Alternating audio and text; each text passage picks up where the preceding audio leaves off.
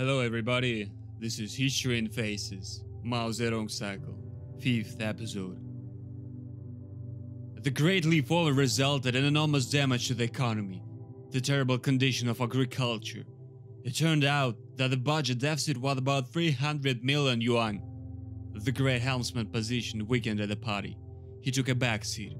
Moreover, he even had to admit some of his mistakes. After that company, there was an active recovery of the country's economy under the leadership of Deng Xiaoping and Liu Shaoqi. Note, before the Cultural Revolution, Liu was the second person in the party. Moreover, since 1959, he replaced Mao as the chairman of the PRC. And methods that they were using were very different from what Mao originally proposed. There was a rollback on all fronts. By the summer of 1962, from 20 to 30% of the land was passed into the hands of peasants. The situation was slowly but improving. After all, Deng Xiaoping even said, "It doesn't matter if a cat is black or white, so long as it catches mice." Of course, Mao was outraged by such an approach. Where the revolutionary spirit? What kind of bourgeois methods? Why China followed the capitalist path?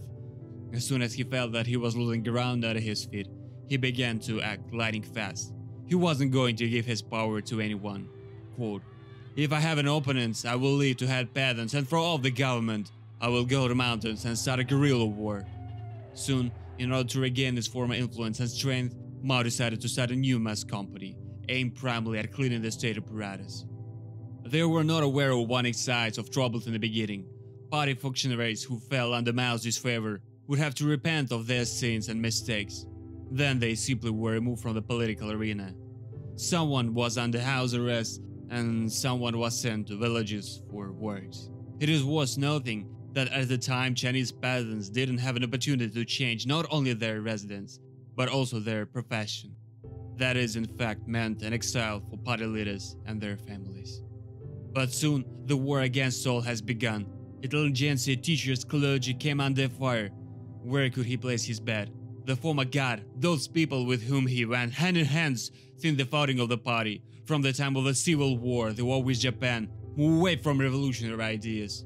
Many believed that the country needs smooth and gradual growth. They became refugees from his point of view. He decided to bet on youth. Yeah, they made a great achievement in China.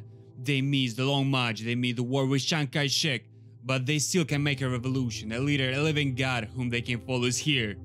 This time it is necessary to purify the country and nation from the remnants of the past, to raise the whole nation to a new class struggle, to sweep away all revisionists, accomplices of imperialism.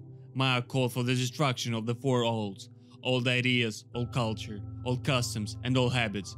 That is in fact destroying everything that was created in China over thousands of years. Mao said that too much studies filling heads of youth oppressed their revolutionary spirit. These had unnecessary information. As a result, the number of hours at schools were reduced first. Later, a reform of language was carried out, simplifying the hieroglyphs. And at the end, classes in universities and schools were cancelled. Distraught youth rushed to Beijing, where from late August to late November in 1966, more than 8 parades were held, in which more than 11 million people took part, chanting quotes of the great helmsman from the Little Red Book. Mao was rejoicing. The first to follow upon this youth were Liu and Deng. Thousands of so-called Hanweibins or Red Guards, which mainly included students and school children, chanted, "Down with Liu Shaoqi, down with Deng Xiaoping, let's bring the bloody battle with Liu and Deng to the end." In 1969, Liu Shaoqi died in prison. Deng was more fortunate. He was only sent to a tractor factory to the province. Having tasted complete freedom and impunity, the Hanweibins only got more exciting. Having received unlimited freedom from above, they were able to burst into any house, factory, school, university, under any pretext, and start smashing everything they wanted, be it antiques, paintings, records. Books were burned. People who were suspected in betrayal were seized and taken out in the streets, where an angry crowd could torture the traitor of the homeland to death, or if he was lucky enough, mock him and let go. Monuments of architecture, archives were destroyed, the entire historical heritage. In 1966, Red Guards visited 30,000 houses only in Beijing and killed more than 1,500 people whom they suspected in revisionism. Chaos has begun in the country.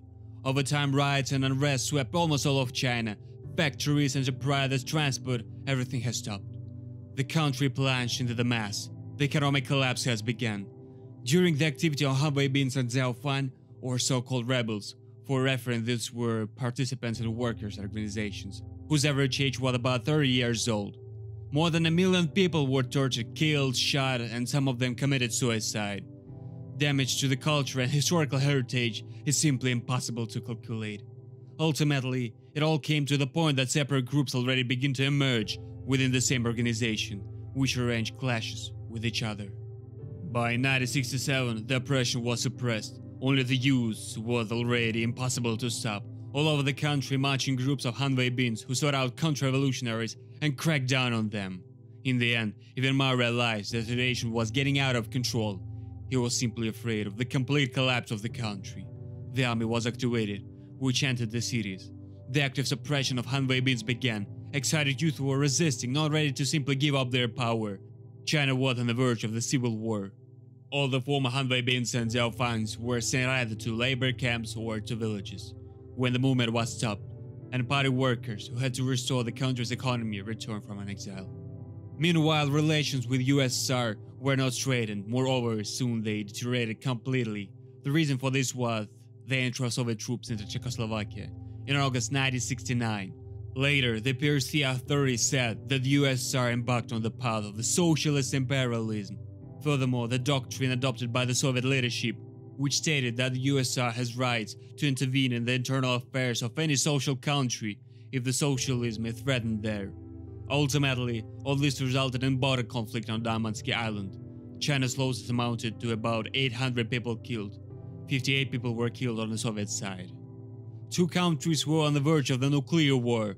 There was no longer any discussion of any cooperation, let alone friendship. The USSR became the worst enemy of China. Against the background of all these events, Mao decided to start diplomatic relations with USA. It was necessary to change the balance of power in Asia and the entire world. After the betrayal of the Union, Mao Zedong decided to enlist the support of the United States. So in February 1972, US President Nixon paid a visit to the PRC. By the 7th year, the state of health of Mao was very weak. He quite often was ill and didn't go out in public. He often shivered. He had a headache. In 1974, he lost his sight due to cataracts. In the same year, he was diagnosed with a rare disease, Lou Gehrig, because of which a person initially loses the ability to move, swallow, speak, and then to breathe. Nevertheless, the situation in the state apparatus didn't become calmer. People close to Mao, later called the Gang of Four, ideologists of the Cultural Revolution, its main supporters, which also include Mao's last wife, Jiang Qing. They were trying to take all the power in the country into their own hands and remove the people of the old school led by Zhou Enlai and Deng Xiaoping. Being on his last legs, Mao Zedong was trying to prevent the dominance of one group over another. Although by 1976, he was already almost losing his ability to speak and move. In June, he had a heart attack. He became so ill that he was no longer able to eat by himself. In September, he had 2 more serious heart attacks. On September 9, 1976, at the 83rd year of life, Mao's heart stopped beating. Over 1 million people attended his funeral. His body was embalmed and exhibited in a mausoleum in Tiananmen Square, where he is located to this day.